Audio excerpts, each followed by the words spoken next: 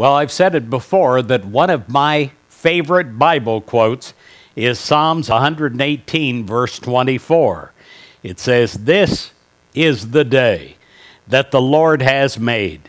Let us rejoice and be glad in it." Well, yesterday is gone, and tomorrow is yet to be.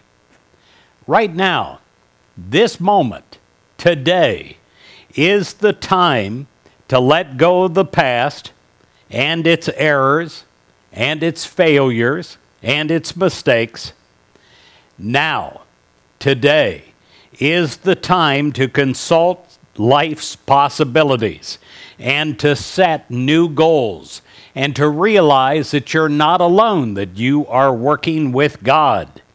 Now, today is the time to be, to have, and to do. Now, today is the time to eliminate the negative and emphasize the positive. Now, today is the time to cleanse your mind of error thinking.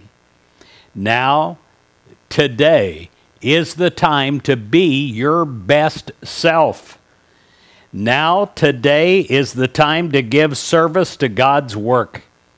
Now, today is the time to release and to pardon yourself and others. Now, today is the time to be your own best friend. Now, today is the time to give thanks for God and for the abundant blessings that are yours to claim. You realize that there is only the eternal now. God is a God of the living, dynamic now. The now moment is alive with tremendous opportunity. You live, you move, you work in God's ever-unfolding eternal now. You can be all that you were created to be. Now, today is the time to live your life in a joyous way.